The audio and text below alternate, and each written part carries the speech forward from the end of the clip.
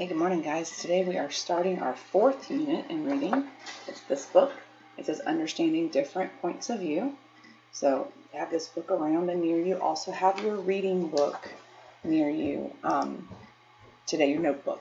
Just your notebook for class. So, Unit 4.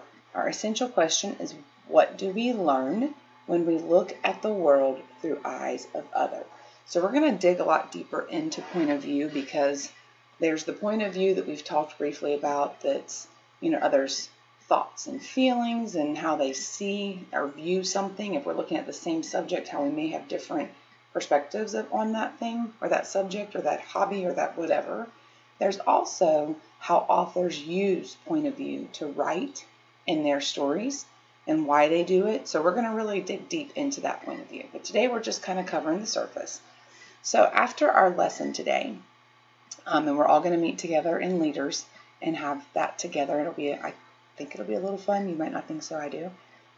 These are some of the guiding questions that I'd like for us to be able to answer after we have our lesson today. So we'll look back at this chart tomorrow. We won't do this chart today.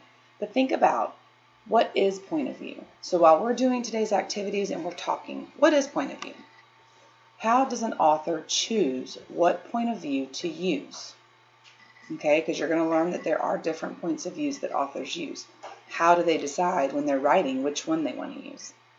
Why is it important to learn about point of view? And how can hearing someone's point of view affect your own thoughts, my thoughts and feelings? So I really want you to kind of jot these down maybe in your notebook, but I want you to have them near, because as we're working today and learning today and working together and talking, you may have an idea or a thought that relates to one of these questions, and you might want to jot that down so tomorrow you can share it with the group. So, having said that, I have a little task for you as we enter today's class. So what I would like for you to do is write a very short story, okay?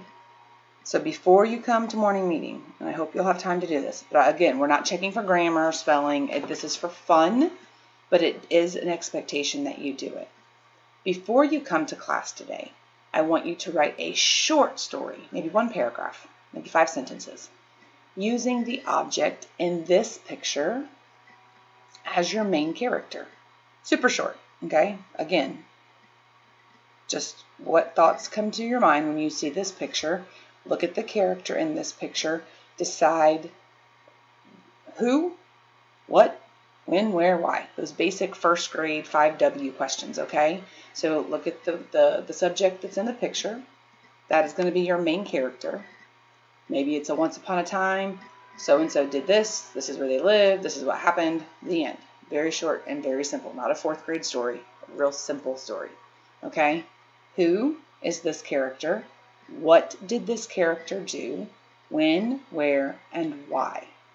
All right, and then we're going to share. I'm going to give you guys a chance to share a few of your stories. I'm excited.